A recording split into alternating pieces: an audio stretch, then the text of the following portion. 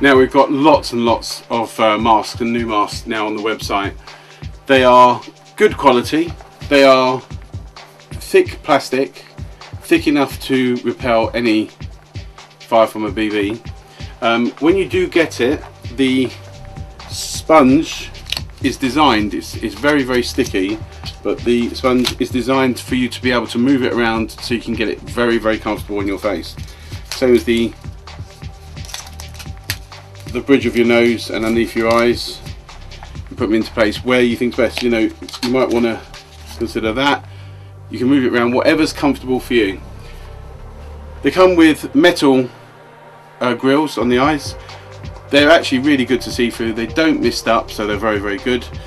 They're small enough to stop any small fragments of dirt or BB coming into there.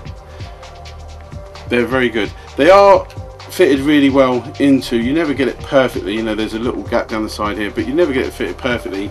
It's well fixed inside the mask as well, so good protection all round. With masks, you do get what you pay for. These are great fun for the garden battles. You can even take them to a skirmish. Do not wear them during a CQB, close range fire. You know, they will take a lot of punishment, but you know, if you're gonna seriously do airsoft and go to a CQB site where you're gonna get punished, you need to look at our pro site masks. Our pro airsoft masks